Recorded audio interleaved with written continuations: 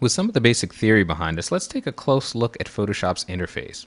This will be our neighborhood over the next 6+ hours, so let's get the lay of the land. Now before we do that, I'd like to open up an image. There's a couple things we're going to talk about that'll make a little more sense if we can see an image on screen. So we're going to go to File, Open, and in the Project Files folder, in the Chapter 1 folder, let's choose our old friend Garden and open that up on the screen. Now in this lesson, it's imperative that your screen look exactly the way mine does. So what I want you to do is go up to the Window menu. Under Workspace, I want you to select Essentials. This is the default that Photoshop ships with, so you may be here already, but if not, if this does not have a check mark to it, simply select it. Once you do that, you should be looking at the same thing that I've got. Now, if you've been playing around with the Essentials workspace and it looks a little bit different, what I'd like for you to do is go up in the Applications bar. I want you to put your mouse over the name Essentials. It should be highlighted. On the Mac, I want you to control click. On the PC, I want you to right click. And I want you to choose Reset Essentials. That'll take the Essentials workspace all the way back to the factory defaults. So now we should be looking at the same thing on screen. Now, at the beginning of your Photoshop experience, the place you're going to spend probably the most amount of your time is in the Tools panel. So let's take a look at that. It's over here on the left. And we can see we've got a single column that lists the available tools in Photoshop. Now you can work in a single column view, that's fine. For the recording purposes here, that's spilling a bit beyond the edge of my screen. So what I'm going to do is here at the top, I'm going to click on the expand, these double arrows icon, and make it into a shorter 2-column tool panel. I'd like for you to do the same just to follow along, but keep in mind you can work in a single column, you can work in a double column. Either one is fine. Now the tool panel, as I mentioned, lists the tools that are available to use in Photoshop. And already it looks like there's a ton of tools in here, but this doesn't even scratch the surface, because if you'll notice, most of these tool icons at the bottom right have a black triangle. And if we click and hold for a half a second on that black triangle, we get a flyout menu that lists all the secondary tools. These are tools that are located underneath that same icon. There's so many tools in Photoshop, the engineers couldn't even fit them all with their own icon. So beneath the brush tool, we've got a pencil tool, color replacement, and mixer brush tool. Note also these letters on the far right. Here we've got the letter B. This is the keyboard shortcut for these tools. As you start to work in Photoshop and gain more proficiency, you're going to want to learn some of these keyboard shortcuts. If you press the letter B, it'll take you to the brush tool. Press it again, it'll cycle you through the pencil tool, then the color replacement, and then the mixer brush tool. So this is a great little handy tip here. You can always remind yourself of what the keyboard shortcut is here. If we go to another tool, let's say the clone stamp tool here, click and hold for a second. We've got a clone stamp tool and a pattern stamp tool. So any tool in this tool palette that has a black triangle, you know that there are other tools hiding under there just waiting for you to use them. Now let's go up and take a look at the Applications bar. This application bar gives you access to a lot of good features. You can launch Bridge from here, you can launch Mini Bridge, we'll talk about those in an upcoming chapter. You can view your guides, turn them on and off. We can even change the zoom level or magnification of an image. We could go here, set that to 50% right there. We can choose how we're going to arrange multiple documents. We can choose the various screen modes. We've got standard and 2 full screen modes. We'll also get to those in an upcoming lesson. Over here to the right, though, is where we have our workspace switcher. And this is pretty cool. This is new to CS5 in terms of how it's laid out, because not only can we get our workspaces from up here in the window menu, we can get them right here in this application bar. What I can do now is I can actually click on this double vertical line and drag to resize them.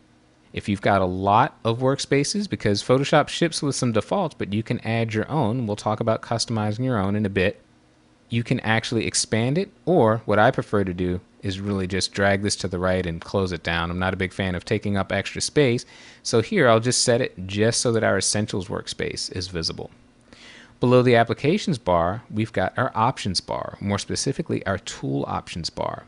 This is going to show you various features and options depending on the tool you have selected. So with the Marquee tool selected here, this is one set of options that we have. If we choose the Brush tool, we've got a completely different set of options. If we choose the Clone Stamp tool, a third set of options. So the Options tool panel is going to be a great place for you to go to adjust the parameters of the tools that you've chosen in the Tools panel.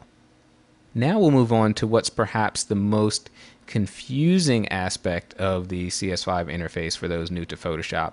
And we'll talk about panels and tabs. If we move over here to the right, we've got this dark gray bar. This is a panel. A panel contains tabs. All of these: navigator, info, swatches, brush presets, layers, channels, paths, these are all tabs. They all happen to be docked within a single panel, which means that if I grab this panel, if I click, hold it, and drag, I can move this whole thing over as a unit. This is very handy because if you need to move something, if you need a little more space on your screen or move things over to the side, you can do that with one click and everything moves over. So inside these panels where we have tabs, we can access one tab versus another simply by clicking on it. If I go down here, I've got the swatches tab highlighted. If I click brush presets, that shows me my brush presets, and I can go back and forth between the two. Now, what I can do with these tabs, when they're linked together like this, they're called grouped tabs or tab groups. If I double click here on the word navigator, I'm collapsing that tab group. So navigator and info are collapsed, giving me more room to see swatches and brush presets and the layers, channels, paths. If I do the same thing, double click on the word swatches, I've collapsed that preset. So now I have more room to see my layers, channels, and paths. If you've collapsed them and you want to expand them back, you simply double click again. So I'll double click on both of these and go back to where we were originally. Now, what you can also do with these tabs is you can unlink or undock them from each other. So if I select this navigator tab, click on the tab and hold it, I can drag this outside of that grouping. Now it's residing in its own panel. Navigator and info are now broken or delinked. I could do the same thing with, let's say, brush presets. I could bring that out, click and drag it over here, and now I've got two free floating panels.